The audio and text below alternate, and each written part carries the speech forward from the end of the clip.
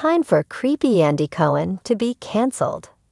Is it time for creepy Andy Cohen to be canceled after all of the drama that has gone on over the last several months? It seems some former Bravolevs have a very strong and passionate following. Therefore, they do not believe he should be on Bravo any longer. So what else are they saying, and who are they supporting? Keep reading for more details. Andy Cohen has been in hot water with several Bravolevs over the last few years for different reasons. Bethany Frankel was once very appreciative of how much he and Bravo helped to launch her career. Then she believed the stars of these hit reality shows should form unions so they could get unions. Her reality reckoning tour went against Andy, Bravo, and all involved. The RHONY alum also recruited Leah McSweeney, who had grievances against Andy, as well, and cited him for doing cocaine with Bravolevs.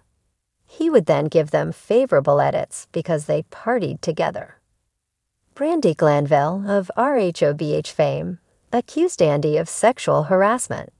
She has recently suggested that he would ask her to date the men he thought were cute.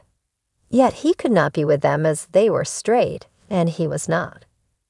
One notable Bravolev he wanted Brandi to date was Southern Charm star Austin Kroll. According to The Sun, she shared this. He also had fast-timed her when he claimed he was going to be intimate with Kate Chaston. That was what Brandi deems sexual harassment, and she has since released the footage. After all of this went down, Brandi's die-hard followers had a lot of feelings.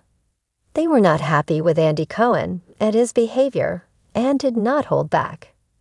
Do you agree that it is time for Andy to go, or should these housewives also take accountability? Let us know your thoughts in the comments below. Amanda Lauren. Amanda has been a professional freelance writer for over a decade, holding both a BA and an MA. Her passions include animals, iced coffee, gnomes, summer, music, and Vanderpump Rules. Read more.